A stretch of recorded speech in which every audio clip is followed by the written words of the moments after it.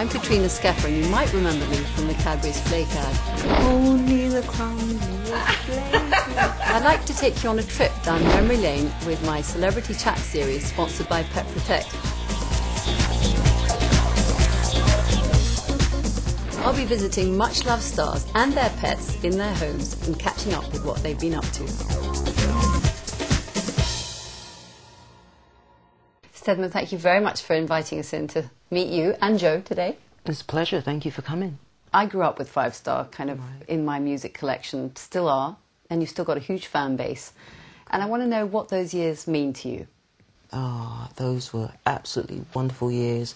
You know, how we got together was amazing. As a family? As a family, yeah. First of all, it was my three sisters that got together, and then my brother being a semi-professional soccer player for West Ham.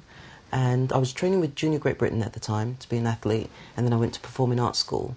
By the time I just finished performing arts school, the first 2 years, that's when my mother put the group together, and Buster came in, managed... Buster being your father? My father, yeah. And he managed the whole thing from there on. A lot of people thought that we had fame instantly, but the first single, Problematic, John Sachs played that for us, and all the travelling that we had to do from club to club to club to club to promote the single. I think it came a little bit easier for us because we were a family and we were a novelty. People didn't understand where we had come from.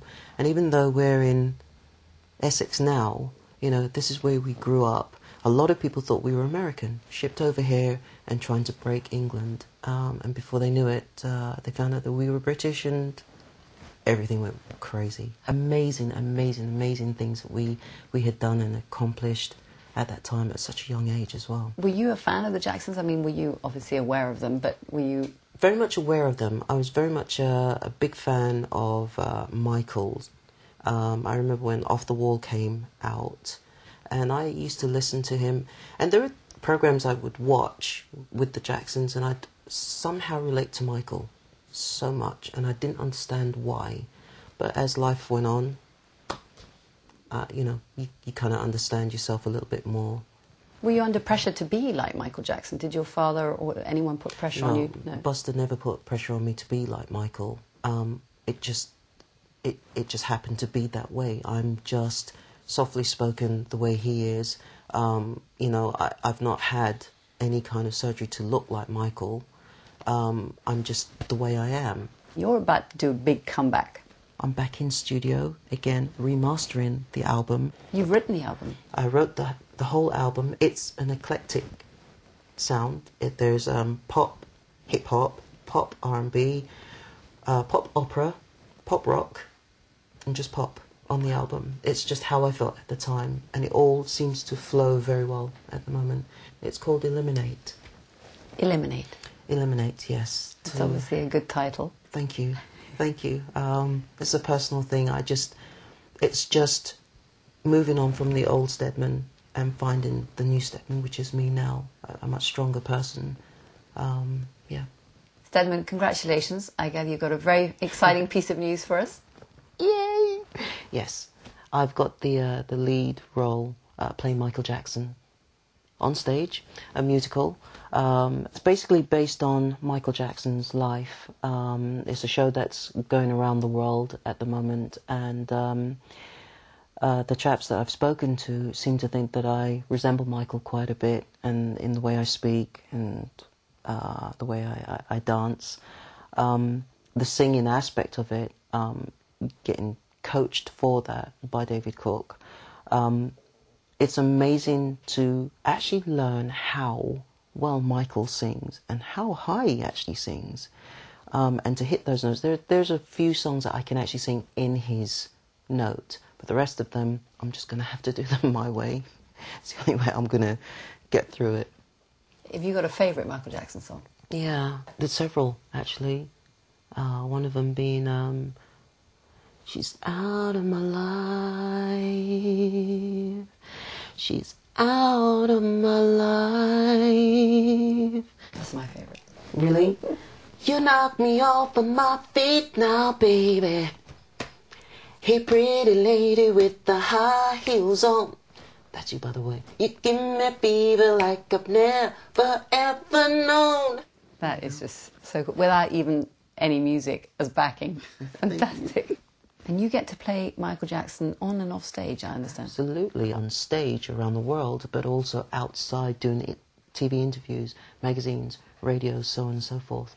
But I'm allowed to be myself as well at the same time, which, when you look at it, the two are quite similar anyway. Who would you like to get the seal of approval from?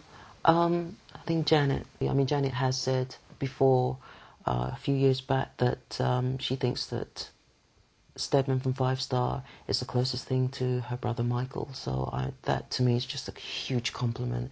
And to sort of get this role as well, I mean, you know, it's a dream come true. Stedman, Joe, great dog. Mm-hmm. What type of dog is he, though? He is a mixed breed of a pug and a Jack Russell. He's coming up a year old, and sweet little dog. He came into my life unexpectedly at a point where my life was kind of low, you know, and he's been a great friend and companion, as you can hear in the background. Hey, Joe! What would you say Joe adds to your quality of life, or vice versa? You know what? For me, he brings me peace of mind. I always feel calm when I'm around him. You know, he asks for nothing but just love and attention. That's it. That's the only 2 things he asks for. And for me, that's what I give in return. He sits, he listens to me moan anyway, and doesn't judge me, doesn't pass judgment. And he's just a bundle of fun. If you could give a dog a home from a shelter, would you give it a go? Adopting a cat or a dog from a shelter, I think that's better. I really do. There are so many that are out there without homes. If you look with your heart, not just with your eyes, but with your heart, you'll know which animal to take home. It might be 1, it might be a dozen. If you do take a dozen, make sure, 1, you can look after them and keep them healthy. Is there anything you do in particular to look after your loyal friend? I like to sort of file his nails a little bit, because he likes to jump a lot. He likes to jump up on me a lot, and those nails do dig. So I just buff them a little bit. He's a man, though. He's cool. What are your top tips for pets? Well, my top tips are bathing them, keeping them clean. Absolutely essential, because I don't like my home to smell of dogs. Making sure that you take them out for a walk every single day. And I think pet insurance is very, very important. It's very valuable. I mean, because there's a lot could go wrong, God forbid, with any animal. So we make sure that he has all of his injections up to date. We buy the right kind of foods for him, and dog chews so that they can clean their teeth and everything else. And just keep them healthy. Don't overfeed them. Don't overfeed them. And also getting your dog microchipped. Stedman, thank you so much. It's been wonderful meeting you, hearing about you and Joe. Thank you. Thank you so much. We'll see you again soon. I hope so.